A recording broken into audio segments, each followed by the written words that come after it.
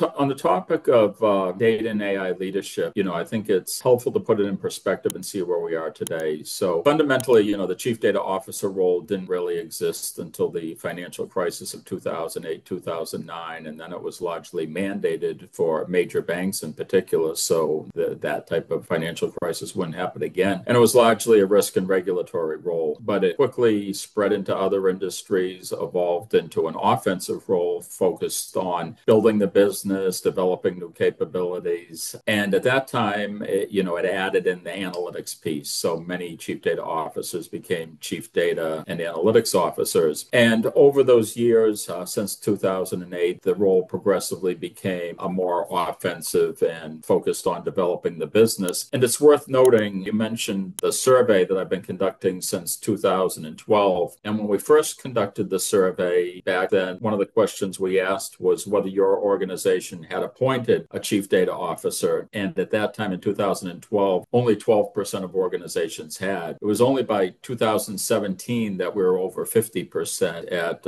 roughly 56%. But this year, it's 90%. So the role is clearly here and it's clearly established. However, one of the things that's also happening in conjunction with this is the appearance of the chief AI officer. And last year, for the first time, we asked, have you appointed a chief AI officer? And we were surprised that actually a third of the organization said that they had appointed somebody in role or capacity. And this year it jumped to 39%. So it's significant. And we also asked, should a chief AI officer be appointed? And over 50% said yes. And thinking about that, that led to an article that published in Harvard Business Review last week, co-authored with Vipin Gopal, longtime chief data officer at Eli Lilly and Walgreens, and Tom Davenport. And what we stated in the article was we advocated for a unified chief data analytics and AI officer role. Incredible. First of all, 90% of people now have chief data officers. That is incredible. Now, what is confusing to me a little bit is the fact that this unification that you call off as chief data and AI officer, right? So in my mind, and please correct me if I'm wrong, I'm thinking AI is very pervasive in multiple parts of the organizations. It was as much to stimulate conversation and force people to think. Now, about 80% of the responses have been we fully agree, and about 20% have been we disagree for these reasons. And one of the reasons that is a very valid reason is that none of these things are simple, but the AI is widely federated and spread out, and the data is arguably more centralized.